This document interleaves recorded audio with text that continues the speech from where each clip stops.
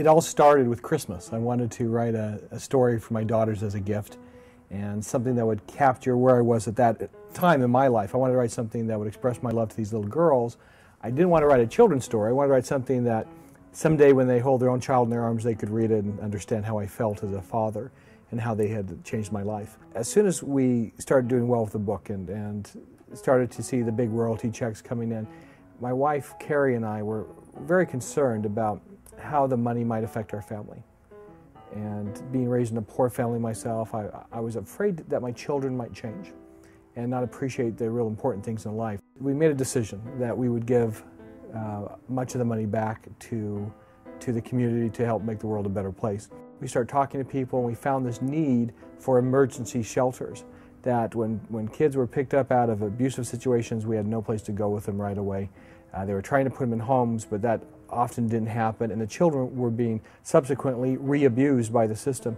And so this idea for the Christmas Box House was born. So that was some 16,000 children ago, and it's a wonderful thing to be a part of.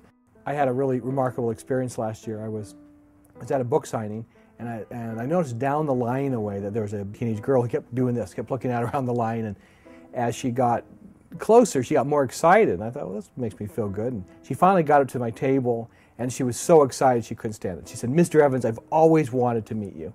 And very flattered. And I said, "Wonderful. You like my books?" She said, "Never read them." I said, "Oh, well, why did you want to meet me?" She said, "I'm one of your Christmas Box House kids."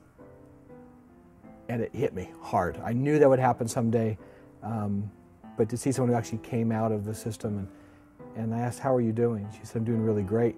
She said, "I'm in a good home," and she goes, "This is my brother," and she put her arm around this teenage boy and brought him over, and she said, "They told us if it wasn't for you, we would have been raised in different homes, and I've always wanted to thank you for my brother."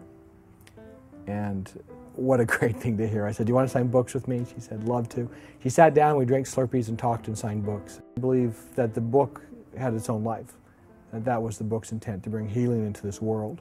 So I think on some level, all the books are about healing. The new book, The Gift, I didn't go at it indirectly. It's about a little boy who has the power to heal. And so it was a chance to actually deal with healing and how we look at healing.